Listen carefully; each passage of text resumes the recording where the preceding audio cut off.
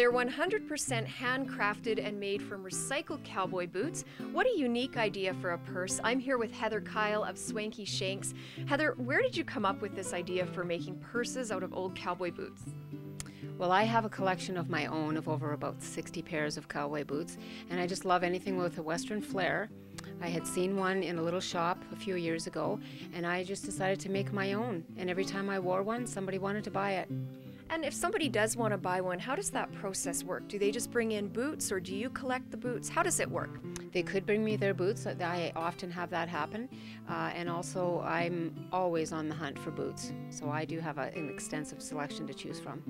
How many hours do you spend on a purse, and kind of describe the process a bit for us?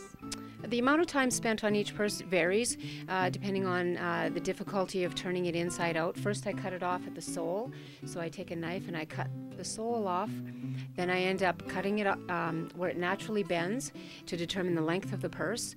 And then I decide whether it's going to be 2 singles or 1 double. I use both pairs of the boots, or the whole pair. And then I have to sew it around the corners and then turn it back inside out. Okay, and now finally, how does somebody get their hands on something like this? They can visit my website at swankyshanks.com. For Shaw TV, I'm Jamie Ross.